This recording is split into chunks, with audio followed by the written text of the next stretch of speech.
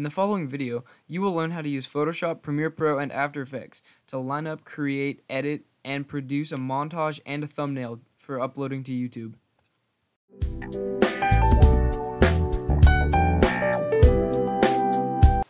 Okay, so getting straight into the Bandicam setup.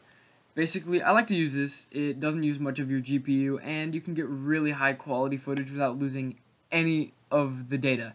So let's get into this. Click on General. Just set this to wherever you want your videos to be saved. Under the Video tab, make sure you click Settings. Change this up to 100 if you want full quality. Set all of the audio settings to max or whatever your microphone is capable of. I have a pretty crappy mic. I just set it up. It makes it sound a little clearer, I guess. Set your quality to 100 for sure, though. That will be the game changer. FPS 60 for games. Don't really do anything higher than that. And click these three dots next to it. Make sure this is on constant frame rate. If this is not, your audio will be out of time with the video, and it will take you forever and be basically impossible to time it up. So once everything's like that, you're ready to record.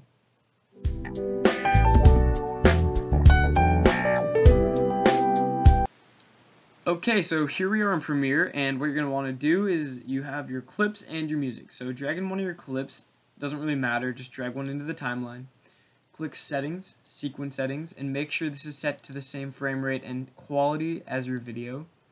Keep this audio here and drag in your music below it. Now all you need to do is, you can mess around doing whatever you want, but basically drag to the highlight of your clips and try to line them up with the music as best you can. I'll be back once I've done that. Okay, so I have lined up some clips with the audio, including this little extra piece of the bus flying. You can find this on YouTube. You can download it. It's free. So we have the clips. This is what it's looking like now.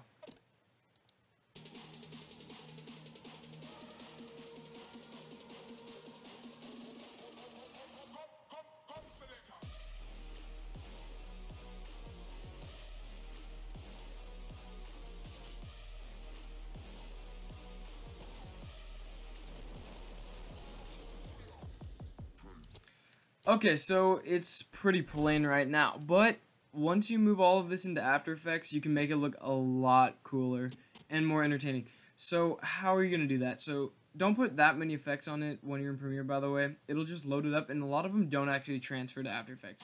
So what you want to do is just simply save it, save as, save it to somewhere you're going to remember. I'm just going to put it right, let's put it right in Projects, Editing Tutorial, for After Effects. Okay, make sure it's a Premiere project, save it. That is literally it. Once you open up After Effects, you can drag in the file. I'll show you.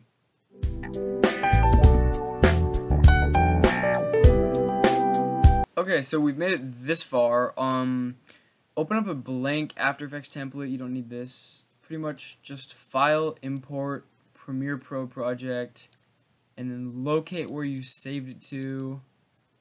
Open it up, all sequences, import audio, this is important, and just click OK. Once they all import, nothing will really show up, so just double click on whatever you named it, and here, I deleted one of these videos on accident, but I've got all the other ones, and they will just come through as you had them set up in Premiere Pro.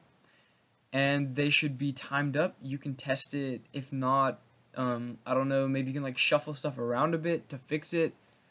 It seems to work for me pretty much every single time. And I have another more in-depth like video that can help you out on this. I'll link it, or actually I'll pop it up right here. You can click on that if you want to see how to do like fancy transitions. But what I'd recommend is, like, if you're going to be doing this stuff a lot, you can make a new layer, adjustment layer, trim it up, go set some animation presets. Like when you work on making them, you end up with a bunch. So I've got some cool ones. I kind of just named them random stuff.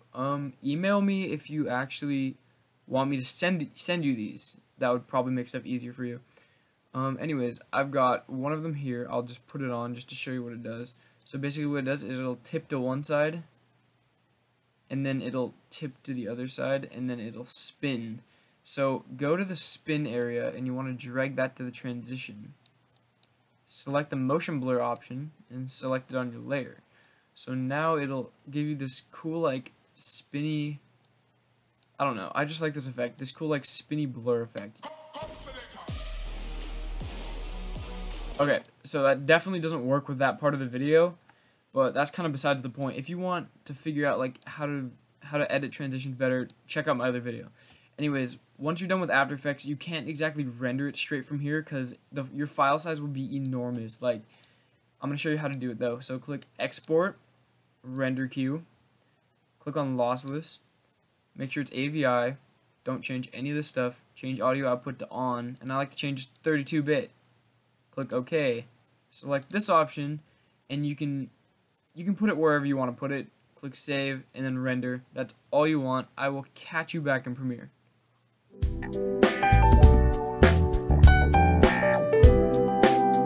Alright, the final step to the setting up your video and your montage is back in Premiere. So here we have pretty much, you should have your rendered video from After Effects, which will be like 20 gigabytes.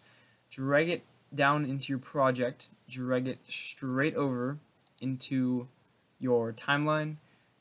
Same thing again, check your sequence settings, make sure nothing got screwed up in the process.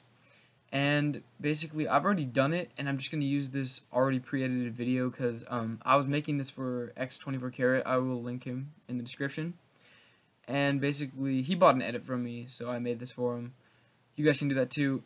So just to spice up the video once you've like already set it up and put it all together with all your transitions, like all your nice transitions like this.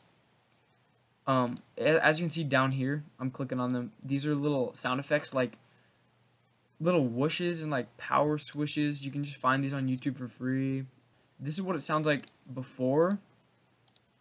YouTube, please do not copyright this. I'm not making money off of it. Thank you. Okay, so it's not as exciting as when you have like that whole extra element.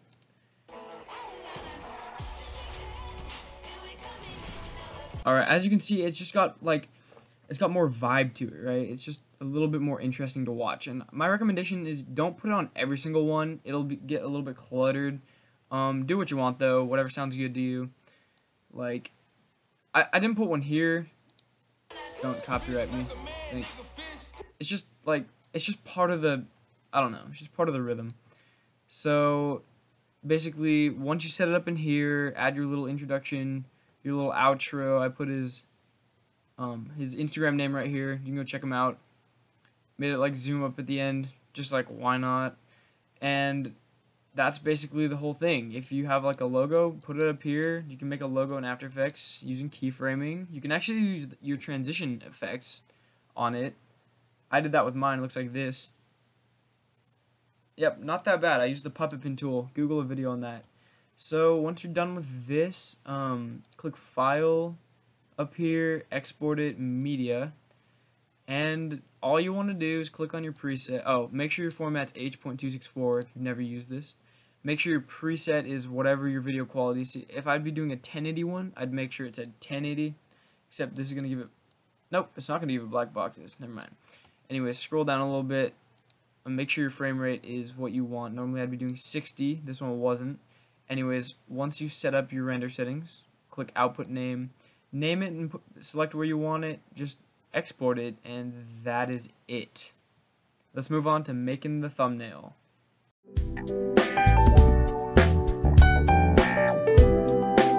Alright, here we are in Photoshop. This is the last step. So click File, make a new project. You can set it up, make your width 1920, height 1080, resolution 300 pixels per inch. And click, nope, make this transparent, and click Create. Alright, now you've got your layer set up. All you need now is a picture. Drag in your picture and select it. You don't want this HD, so click Filter.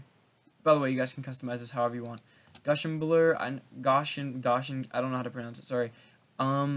This looks blurry all now, but like the people who are looking at it, they're gonna be looking at it really, really small. They're gonna be looking at it like this if they're on their phone. So I'd recommend honestly doing about 6. Like, it might seem like a ton. It'll look good though, trust me. So you want to add some nice text. Don't do the default text. Like, please don't do the default text. I'd recommend using Berlin Sans. It actually looks pretty good. So let's just call this Fortnite. No, you gotta make this capital. People can only read capitals for some reason. Fortnite editing tutorial. Alright. And you can do all your fancy stuff on Photoshop, make it center. I'm just gonna drag it until it does this. Select the corner. Hold Shift and Alt so it scales without getting all like this. Okay. Anyways. Make it bigger. Put it wherever you want, still in the middle. Alright, now what you're going to want to do is select your layer. Nope, actually select your text. Change it to white. Select layer, deselect it. Select layer style blending options. You can just copy this, just copy these settings.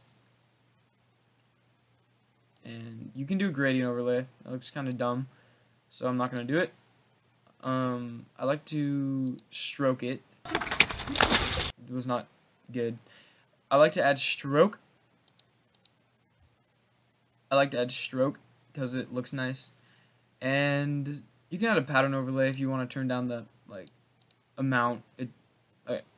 Anyways, once you've had your basic settings set up, it looks like this. It looks kind of nice. I like to change Fortnite to a different color so people can read it.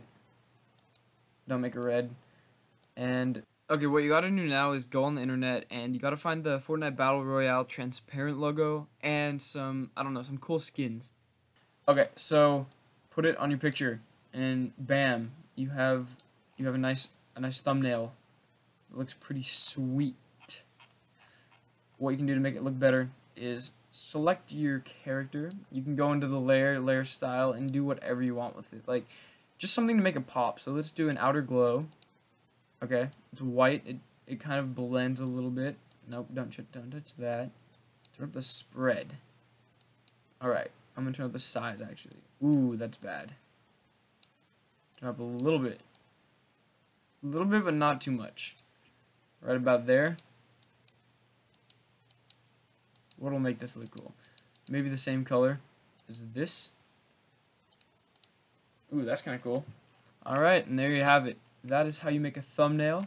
Saving it's super easy. Just file, not export. You will get confused. Save as. Go to where you want to save it. Click this. JPEG, the top one. Or PNG if you want a background. Here, look at that. It's all my thumbnails. That's kind of funny. Save it. Name it whatever you want. Save. That's literally it. Alright, so I hope this helped you out a lot. And good luck in the future creating edits. Like this video if you enjoyed. Also, be sure to email me if you want those templates. Okay? I will leave it right in the description. Thank you.